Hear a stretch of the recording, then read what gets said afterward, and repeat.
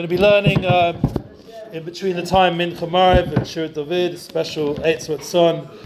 It should be a schus for the Ilya Nishmas of our good friend Rabbi Nate's sister, Feiga Bas Rav Chaim.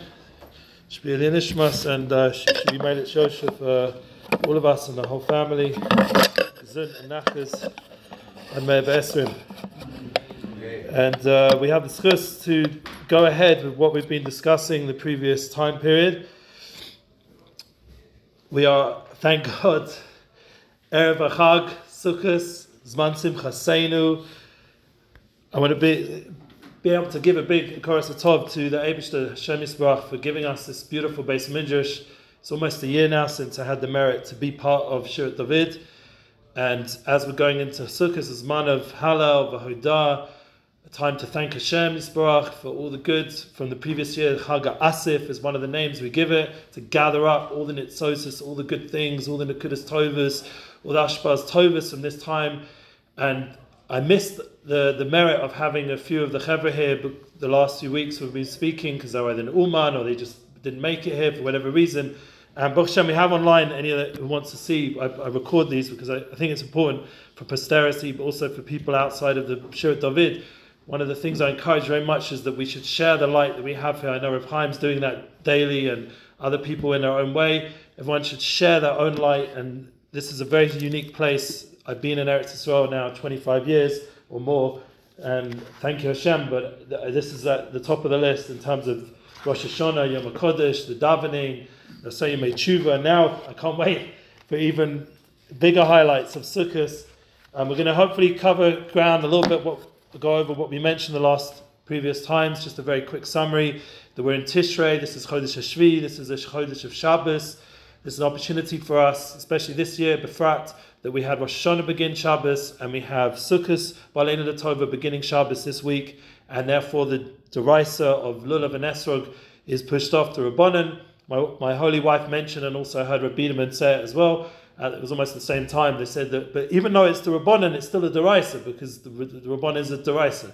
That's important to remember that. But at the same time, you don't have to be as machmir when it comes to any shilas with your lulav and esrog. Important to know that halakha lamaisa. But nevertheless, we have to internalize what does that mean. The Shabbos Chodesh of Tishrei. We're already now gone through the night of Shabbos, which is we said is Rosh Hashanah, and the morning of Shabbos, which is Yom HaKodesh. And we are now holding Shabbos afternoon, the time preparing for Shalas Sudas, which is Sukkot, Mansim Chaseinu. The Shabbos afternoons Keneged Sukkot. It's the third part of Tishrei we're already in now, heading towards with Chamish Asar B'Tishrei. We have the opportunity to enter into this panemius place. We're bringing the Chochmah and the Bina. We mentioned Tishrei has Chochmah, Bina, Das. It's a tikkun of the 3 weeks, where we had the fallen levels of intellect. We now have the 3 levels of high level intellect of Rosh Hashanah, Yom Kippur, and Sukkot is Chochmah, Bina, Das. And we're now going into the Sukkah, into Das, into the opportunity to experience all the emes that we clarified and all the tshuva that we did on Rosh Hashanah and Yom Kippur. I asked a bracha from a Choshev Rav in Yerushalayim. I hold he's probably one of the Tzaddikim Nestarim, or maybe he's known, maybe he isn't. Rav Yehuda Samet, he should be healthy. On Me'ev Esrim, he's one of my Rabbonim.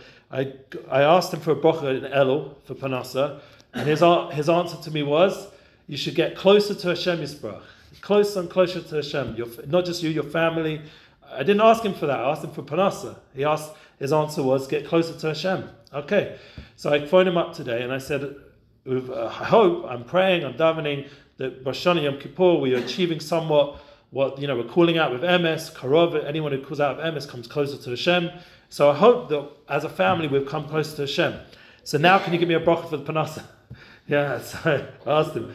He said he gave a long bracha, Panasa, Revach, but he said something before he got into that. He said, I'm going to tell you that come Rosh Hashanah Yom Kippur, you've just gone through a clarification, you've now understood what you hear. There's certain clarity of MS, of why we're in the world, who we're here for. We're here to crown the King and to live in a house Kiddush Hashem. So now we've got to bring that into Sukkot, into the time of Das. This is what he said. It was like Hashgacha Pratis, exactly what we've been hearing over here by Rav Shlomo and myself. The idea of bringing it into reality with certainty. And there's simcha when you without sveikas. Bli sveikas, you have simcha. Now, when you have clarity, when you know what you're here for, then you come to Simcha. Zman Simcha Seinu comes b'schut and koyach, the emes, the clarification we just did, Rosh Hashanah Yom Kippur. So now we know what we're here for. This vadut gives us the ability to reach the madreg of Simcha. I'll give you a little kavanah you can have in davening. When you say Vorech David, if you take the first 4 words, it's Rosh Hashanah Vadai. Yeah, it's important to know that. Rosh Hashanah Vadai. I heard this from Rabbi Simai Zilberberg.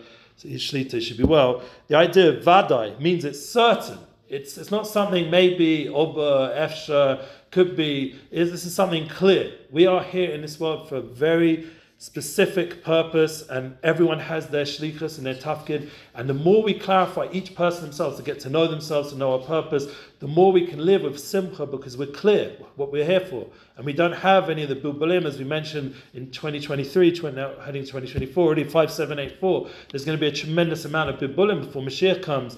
And as Rabbi Nachman talks again and again, Torah after Torah, we have to not look at those bilbalim. We have to focus on what we are, who we are here for, and remember, know who we are, and tune into that vadut, that certainty. Once we have that certainty, that clarity, that will bring the simcha we need for the Chag. So since we're holding now Zman Simcha Seinu, and we start off Shabbos, and we only have a short time here, another 10 minutes almost, we have the idea of the Shpizin Kedushin. We enter into Shabbos, we're going now into our home, and we're experiencing the Kedusha of the Sukkah.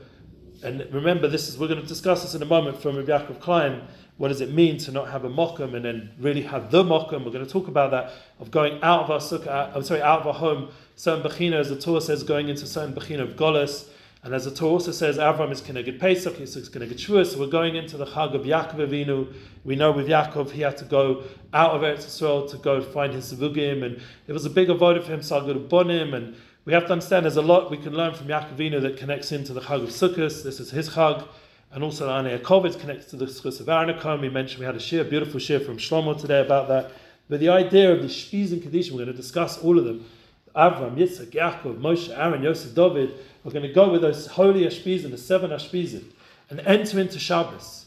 We might not be able to shake the Lulav and Esrog. We're going to discuss what the Lulav and Esrog are in a minute. We're going to go a little bit deeper than we have the last few times we spoke. We hinted that these 4 days leading up to Sukkot, leading up to Shabbos this week, are connected the 4 osis of the Shem Havaya. Lifnei Hashem Torah is the coach shel Shem Havaya, is the Lifnei Hashem, the Yud that's above the Yud. There's a certain higher level, the 5th level. We did all the 5 times 2 vidyuim and the 5 davenings, the 5 tefillahs, and that was that 5th level, the 5th coast of Pesach. We reached a very high level on Yom Kippur, but now we have to bring it, Yom HaKodesh, bring it into these 4 days we're in now. We mentioned the idea that the Yud, and it brings this isn't a siddur. This is like a Chassidish siddur from, I believe it's with the Belz Lechevra, but I've seen it in other siddurim as well. It's not just Belz.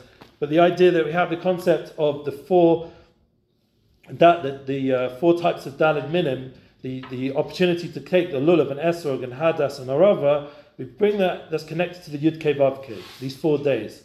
So before we get to Shabbos, let's first clarify this point that we mentioned very briefly last time, and we can see it inside this time, that the Yud is connected. Who is connected? I asked you guys, it's connected the Rav. It's connected the Hadassim. The Yud is connected the Hadassim.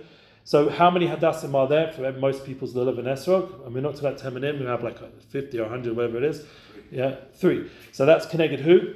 Who would be the 3 if we go to the Shpizin? Avram, Yitzchak, Yaakov. Yeah, the 3 Hadassim of Avram, Yitzchak, Yaakov, and it's connected the Yud of the Shem Havaya. So that's the first tefillah it says. Yeah, and it's a beautiful prayer. It brings the pasuk we say every day in Vorech David. Agdol Gvor Tefes V'Nesach Ki Kol V'Shamayim V'Aretz. Lecha Hashem U'Melucha. Ayidei Shlosha Hadassim Shem Keneged Shlosha Avos Avram Yitzchak Yaakov. Ayidei Shnei Badei Arovas. The 2 Arovas. Yeah, what are the 2 Aravas? Keneged who? Who would you say the 2 Aravas are? The lips. This is the day we're in now. We're just transferring now to the Vav. What is the Hey, the 2 Aravas? Who would you say? Who are 2 shepherds? Moshe and Aaron. Moshe and Aaron are shepherds, the Royim who took us out of Mitzrayim. They're the Aravas. This is what the Svarim Kedoshim bring down. Aydei Lulav. Tonight is the Lulav. We're on the Vav. We're already working on these 4 Daled Minim, these 4 days. The Lulav and Esrog Keneged Yosef and David says here. And that's is Kashru Abba Osis Shal Shimcha Godo Kodesh. Are they Shosh Hadasim Ois Yud Shal Shimcha Godo? Are they Shnei Badi Arvis Mili Hey Shal Shimcha Godo? Are they Lulav Mili Vav Shal Shimcha Godo? This is the avoda. This is the holy avoda we're doing, even leading up to Sukkot, because we're getting ready the V'dad Minim. Are they Esrog Mili Hey Achwan Shal Shimcha Godo Misham Tashpia Al Abdecha? In this tefillah you bring your name. So my name is Eli Olez Ben Chanaliba. I'm Amascha Chaim Tovim Sha'ola Communion Hadas. Meaning lulav, all these gematrias, Shem Milius Titani, Zera, Kosher, Hochem, Besadik, Shola, all these beautiful gematrias. We don't even masik how big, we don't understand how big the avodah of shaking a lulav and esrog. By the way, it's good to know, depending on your minhag, but we do 18 nanuim. 3 to the right, 3 to the left, 3 forward, 3 up, 3 down, 3 behind, if you go 3 there, Arizal. There's 18 nanuim, which is gematria chai, which is about how many minutes I had to speak here tonight. But the idea of Chai is chiyas. Chai is the 18 spots of the spine, which the Gemara brings as connected to Shemona Esrei, and when you bow down, modim menachnu, you turn the snake of lack of a korosatov into a korosatov. This is the idea to live with chiyas. We're thanking Hashem, the Hodil Hashem. When we say the Hodu, we do the 18 nanuim. We're thanking Hashem. Now you can work out how many times do we do nanuim, shaking the lulav and esrog. We do it 18 times 5. And then you work that out, and then you times that by the 7, and you have all these numbers are very significant. As Tzaddikim, they're constantly holding cheshbon of each nanuim, each one what it does. But for us normal people, we can look at the Tzaddikim and maybe we can think about it a little bit. But for us normal people, the main thing is to think of just thanking Hashem simply, without getting too complicated. In all the different directions of our life, in all the different things we go through, the ups, the downs, the going forward, the backs, all the Yeridas, everything to thank Hashem. This is the cloud of Sukkot, the Hodu Lashem, that we made it another year. Shechianu. One of the best kavanas I heard for Shechianu this year, you don't make a Shechianu just on the mitzvah. You make a Shechianu on a new you. On the new you. Become a new you. It's not just a new year, it's a new you. That's what Rabbi Biederman brings down. You make a Shechianu that you just taking the Rabbi Biederman Torah. On a new you. This is the point. On a new you. This is what we're thanking Hashem, that you have reached a level to become the true you, and that is, as we said, we clarified Rosh Hashanah Yom Kippur. Now we can really make the Shechianu sincerely, hopefully we're really clarified who we are, what we're here for. So now, Shabbos. We were in Shabbos. So we don't have the lulav and esrog. Even though it goes on the tefillah, it says about bringing miyuchad to kar bechad el chad, hal achtim biyadi. You're making this unification by bringing all the dalet minim. The Hada, V'kabas tomorrow, Manafes, Avas, Arvinach. We can't do this Kriyat Hada, we can't do this whole avodah on the first day. So what are we supposed to do? So the best thing to do on the first day of Sukkot, one is to learn about Lulav and Esrog, but even more is to really go into the mitzvah of Sukkah. Really go into the mitzvah of being with Ashpiz and being with the guests, to really go into the Kedushas of Shabbos. We're going to do a special Hashanahs. We're going to go round and round the Bimah 7 times during the week. But come Shabbos, we don't go round. So the Kovet Shabbos, we stand still and we say Hashanahs. And in the Hashanahs has, if you look at the Nusach, has tremendous Kedusha that's available for all of us about Shabbos Kodesh. It tells us what Shabbos is. Read the tefillahs of Hashanahs and you'll get a very big clarity and chizuk of what Shabbos is, especially the first day. And then as you go through the rest of the Hashanahs, obviously it's connected, each day is connected to Avram, Yitzchak, Yaakov, Moshe, Aaron, Yosef, David, or connected if you're going according to the Vilna Gaon, it's chronologically, so it's Avram, Yitzchak, Yaakov, Yosef, Moshe, Aaron, David, and that's the different Seder if you go according to the Vilna Gaon's chronological way. But either way, you're going through Sukkot, you're experiencing the light of these Tzaddikim, these Sheva Roim, and they're with us. The point is they're with us. They're in our home, they're in our Sukkot, in our hearts. Now the point, I want to get to read Rabbi Yaakov Klein before we finish this, because we got an issue with time here. The Baal Shem taught the idea, b'machshava shel adam, sham hu ha'adam. Man is where his thoughts are. It's a famous quote from the Baal Shem Tov. It's good, important to mention tzaddikim when you're in your sukkah, to bring that light, not only the shpizin, to all this, bring the tzaddikim as the Chabadniks they have. I wish Reb David was here, but maybe we'll talk about it when I'm in the sukkah this Shabbos. I'm actually going there for the Shabbos, so I'll share it there. I mean, he probably knows it anyway, but the idea of the Sheva Nashpizim by the Chabadniks is Baal Shem Tov, Maggid Mezrich, the first Alter Rebbe. You know, they have a different concept of what the Mishpizin in terms of they take it to the next level of their Rebbes. But immediately upon setting out of his palace, we've got out of the palace. What happened? We're no longer now by Rosh Hashanah Kippur, these holy days of Tshuva, HaMelech HaKodesh. We're now back to Hakel HaKodesh. We're back to Oyev Sadach and Mishpat. We're in a different aspect. Those 10 days were special and Kodesh for Hashem. And now we're like getting ready for Sukkot. So we don't have the quite same ability to do tshuva like we did during the 10 days, but there's a certain protection as we're doing the mitzvahs towards Sukkot and preparing us to do this amazing mitzvah of Rishon Cheshbon Avonos that before Hashem counts and makes Cheshbon for the new year. We're in a time where we can internalize that we're going out of our home into a place of our comfort zone, into a place not so comfortable, but the point is that we're coming to a true understanding, a mindset. The mindset is key. One of the things I'm talking about in my weekly classes, just before we end off, is the idea of having the end in mind. We spoke about it last time, having values, dreams, goals. This is the best time of year to clarify these dreams and goals and values for the new year. So all of us have this opportunity to think, realize where our thoughts are is where we are. So we have to take that machshava and bring it into the truth. He says here, how goodly are your tents, Yaakov. Yeah, the Sukkot is our tent, your sanctuaries, Yisrael. In this verse, hence the journey a Jew must make outside the 4 amas of his mokum, at which time it's referred to as Yaakov, the lower level. But Matovo Alecha Yaakov. These journeys can be exceedingly positive, providing that Mishkan Asech Yisrael, he remains rooted in the sanctity of his ideal identity. Once you know who you are, listen to what the Izbisher says. We learn the Izbish here, but hear what he says in English. It's very beautiful. Similarly, each person, all the while is not yet turned to the occupation of the world, is obligated to implant the words of Torah in his heart, so that his holiness remain with him and help him to overcome anything that arises against him. How do you get this holiness into your heart? How do we gain all these concepts, all these big lights that are coming down, that so much, I can't even put it into the 18 minutes, I'm almost up. How do you get it into this holy night, or the 18 brachas of Shemona Esrei we're about to say again, with the 19th as well? How are we going to bring it all into this, into our essence, into our being, into our sukkah, into our home, into our family, into our children, into this world, and bring Mashiach Tzidkeinu? How are we going to do this? So he says the idea is you have to internalize it. The whole point is bringing the Torah into ourselves. And how do we do that? The Nanuim. Every time we bring it back to our heart. Every time bring it back to her, or the Hashanas, or every time we go around the Bimah 7 times. It's more internalization. Every day of the Shpizim, we're bringing these holy Shpizim again, each time, 7 of them, more and more into our home, more and more into our hearts. And obviously, we all know the climax is, and we'll end off with this, I know it's Marav now, the climax is Simchas Torah.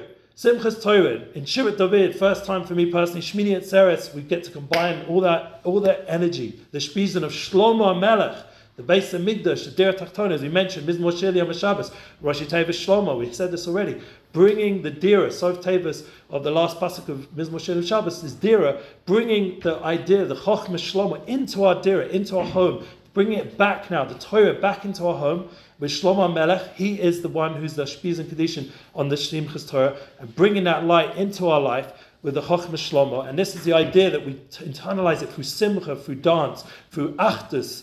Not only we're bringing all the types of the Lulav and Esrog, all the different types of Jews, the ones that smell good, the ones that taste good, all the different types of Jews, the ones that don't have any smell or taste, all the different kinds, the Aravas, the Lulav, the Esrog, all the different types of people and Ashbaz. We're bringing it all together, making unification. When it comes to Simchas Torah, we're all unified ultimately. We come to the day of unification. This is a day of complete Achdus, and that gives us the power. Once we've unified ourselves truly with Hashem and Am Yisrael and the Torah, then we can bring it into our daily life, and we can bring Mashiach Tzidkeinu b'meiv b'meinu. Amen.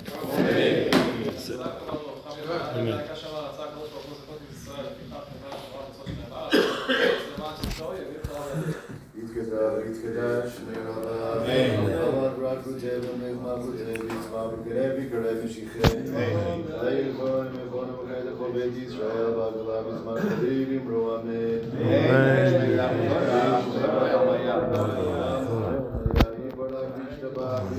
Amen.